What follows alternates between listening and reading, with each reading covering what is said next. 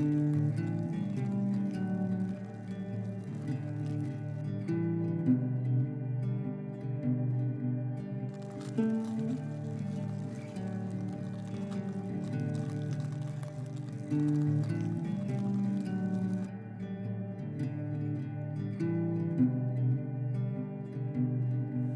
morning everyone, welcome back to another vlog and welcome back to the bush. For those of you that kind of missed out why I'm here, go check out my previous YouTube video. It explains how we got here and what we're doing here. I kind of touched on it briefly on an Instagram post that I was feeling so incredibly guilty for being in such a beautiful place and being able to enjoy such a beautiful place with a lot more freedom compared to people in the city, or if we happen to stay at home in our apartment in Cape Town. And I kind of laid off creating any content because I just felt a little bit weird about it. But in light of that, I posted a few Instagram stories and I got an array of such positive responses from a lot of you guys saying, keep the bush content coming. You know, it's kind of taken us back to, for those of you that have been on safari, there were a couple of responses saying that, this camera's heavy, saying that, it makes you reminisce about being back in the bush, and for those of you that haven't, that you were enjoying kind of getting a virtual piece of nature from your living room. In light of that, we have decided to come out on a little drive this morning. We are currently in a private reserve. Blair's family's got a house on here. So we have a lot more freedom and flexibility. To put things into perspective, this is a Big 5 reserve, so there is Big 5 kind of roaming about. And we are just opposite the Kruger National Park. So kind of in safari territory. And we've been seeing that a lot of the lodges, they've had a camera along in their vehicles and kind of going through the normal morning and evening game drives as if one was on safari, and then editing these videos and putting them online so people can kind of join in and learn more about the animals. Obviously this isn't the Sabi Sands, so there's no leopards kind of everywhere when you turn every corner. There's a lot less of the big game, but we have a lot of plains game here, antelope, zebra, giraffe. So I thought we'd take you on a little drive and see what we stumble across. Whatever we come across, between Blair and I will try best to explain some fun facts about the animals, try get some nice shots, and thought we'd make the most of this situation and try and bring you guys along with us. Good morning. Good morning. How are you doing? Good, not too bad. The bush is at least a good place to be when you're filming vlogs. So when you go off and shoot your scenes like and bird watch and just chill out. Yeah, I was just explaining how we're gonna do kind of how the lodges have been doing, a mini virtual safari. Oh, are we? Yeah, we chatted about this. I don't know if we did, but okay. Blair's not so keen to impart all of his bush wisdom, so I'm gonna have a crack at imparting some of my knowledge, or limited knowledge. Yeah, let's see if you've been listening to what I've been teaching you. So we'll see what we come across. For those of you that might be interested in joining along on a proper virtual safari where there's a camera mounted on the back of game drive vehicles, there's a few lodges doing it at the moment. One of our favorite stay-at-home safaris at the moment is from a spot called Savannah Private Game Reserve.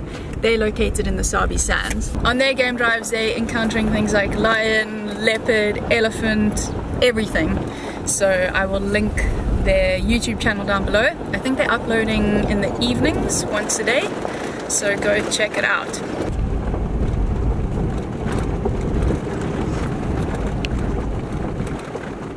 Okay, so we've just come across 2 rhinos in the road, but more important than that, we are about to hear what Nicole has to say about them. Thank you, Blair. Thank you for handing the baton over. These are 2 white rhinos. It's a mother and her calf. You might notice that they've been dehorned. This is obviously in light of the poaching for rhino horn that's going on. So in this reserve they do horn trimmings every now and then. there are two types, the white and black rhino. The main difference being that white rhino you'll generally find in like open areas, whereas black rhino prefer more covered like thickets as opposed to grasslands. They're a lot harder to see, a lot more inconspicuous.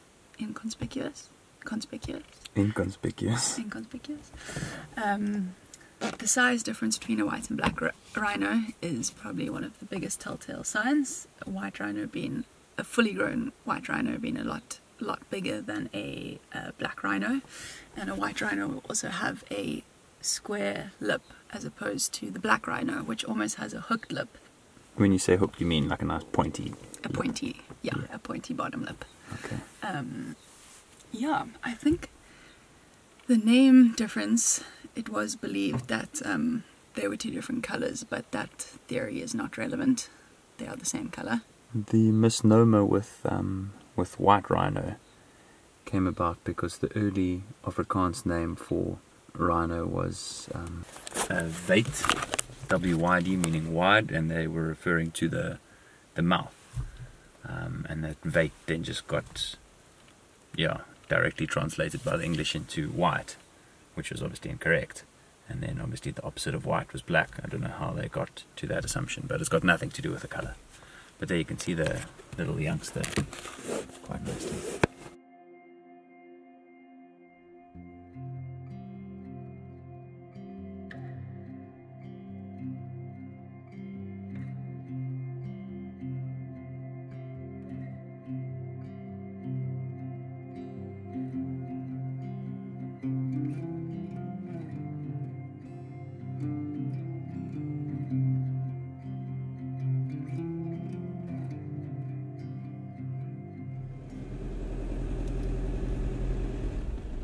Okay, so this tree on the left here, on the right here, is quite an important tree for anyone who's lived and worked in the bush. It's called the African wattle, or Peltophorum africanum. That's its scientific name. But its common name, to those, like I said, who've worked in the bush, is the toilet paper tree. You can see it's got these very, very soft, like little leaflets, and if you take a good clump of it, you can obviously use it to do your business. You can have 1, 2 or 3 ply, or as many plies as you want. But you got to be careful. There's a tree that looks very, very similar to this called the common hookthorn, and the common hookthorn along the base here has small little recurved thorns, which obviously won't be too pleasant when doing your business.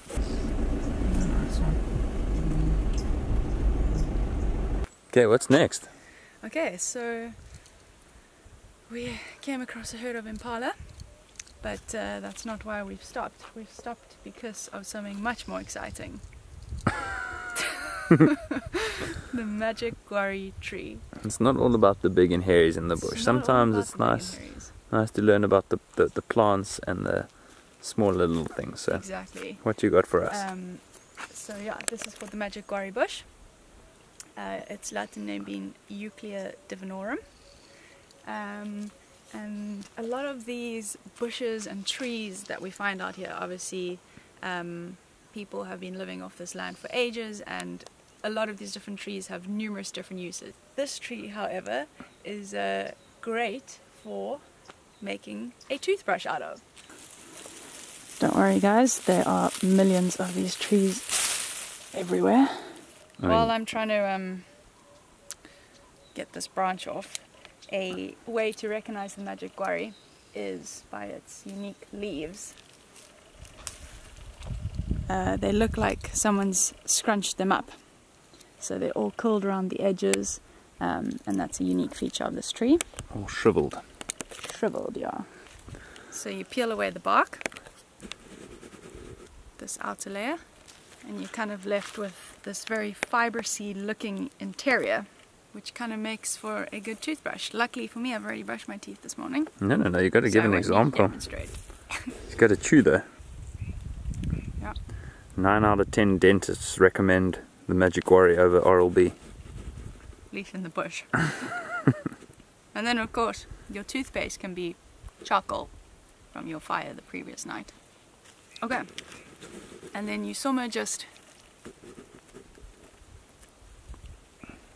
polish. You missed the spot. It's a very big toothbrush. Jeez. This is the thumbnail. What we got? There's some leopard tracks. There it's very faint, but down here in the softer sand you can see it much clearer. Oh, that's very clear. And how do we know that it's a leopard as opposed to lion or So the size else? mainly, I mean that's the front paw, and then the back paw kind of walks just over it when it does that. But it's the size. I mean that's probably 10 centimeters, 7-8 centimeters. That's leopard. And you also look at the gait. So the animal's about that wide across from track to track, which would be more leopard than lion. I mean, you sometimes can confuse leopard for like juvenile lions, but then there would usually be. But then you'd usually see a lot more tracks. But no, this is leopard. Yeah. You also tell the difference between or cats and dogs by the back pads. You can see it's got that, and that. 3 lobes, whereas the dog has 2. Cats also don't have claws. They've got retractable claws, so you generally don't see them in the track unless they're running. Then the claws sometimes show in the tracks. Obviously, the exception being cheetah, which don't have retractable claws. But yeah, nice leopard.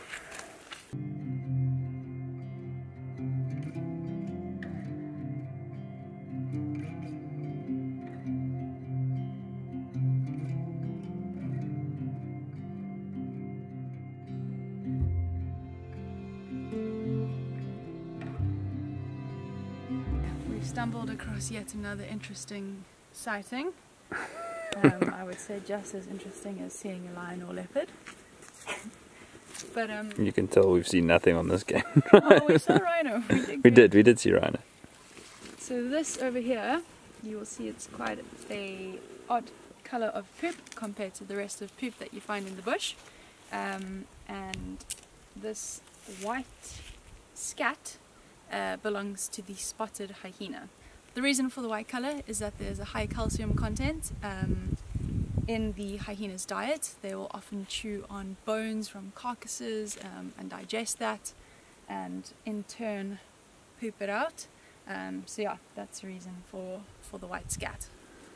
Lion scat can also go white if they have been eating bones. If they eat a smaller prey animal, which they eat the bones as well.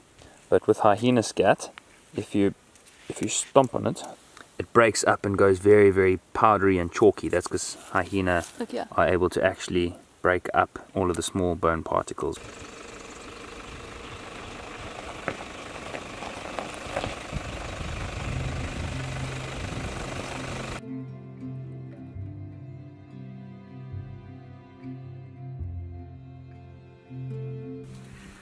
So that's a really cool sighting, because we were at this dam a couple of days back and there were no hippos in here, and today we have stumbled across a bloat of hippos.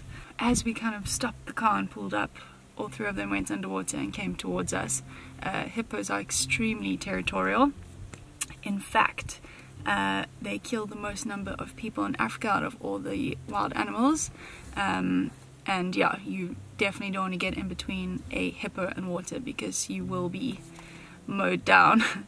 They can reach speeds on land of up to 36 kilometers, so they're pretty speedy, although they are extremely despite big. their appearance. Yeah, they are massive, especially these big bulls.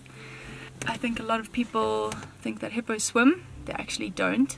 They walk along the bottom of the floor of the river or of the dam or whatever it is.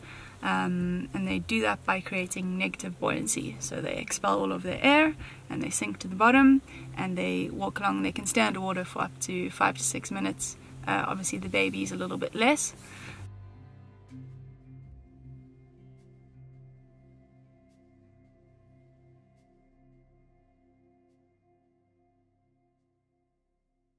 I think it's time to head back and get some grub. Thus ends our first mini baby virtual safari. I didn't want to drag this one on for too long because this isn't a safari channel. But if you guys did enjoy us, let us know. We're going to be here for some time still, at least another week. So yeah, we have time to film another, maybe a longer virtual safari episode. Let us know. Yeah. We need to see more sightings. We need to see, well, we saw rhino. No, I like the small stuff. Yeah. We're not going to see the big and hairies on this property, so. She says after seeing a leopard the other night and hearing lions all around the house the last couple of nights. That is true. That is true. But chances of seeing them are quite slim. We hear stuff often. Cool. Perfect. See you later. See you later.